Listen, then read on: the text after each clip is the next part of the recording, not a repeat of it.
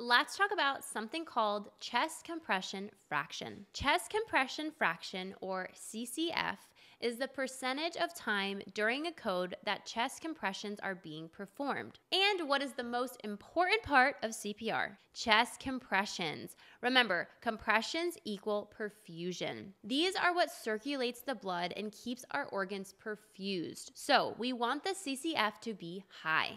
How do we calculate the CCF? You take the total time of compressions and divide it by the total time of the code. Then you multiply it by 100, and this tells you the percentage. For example, let's say you did compressions for 7 minutes and the total time of the code was 10 minutes. You would divide 7 by 10 and multiply that number by 100 to give you a percentage. This gives you 70%.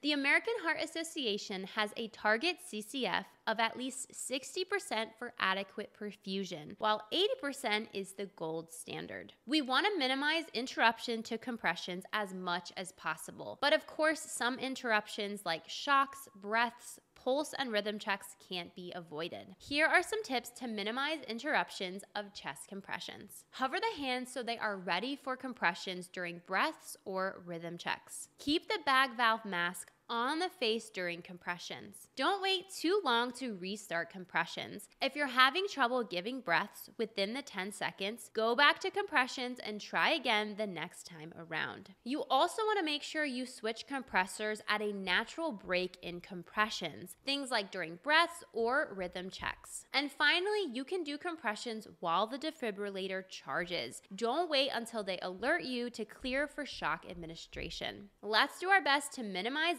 interruptions in compressions. You got this.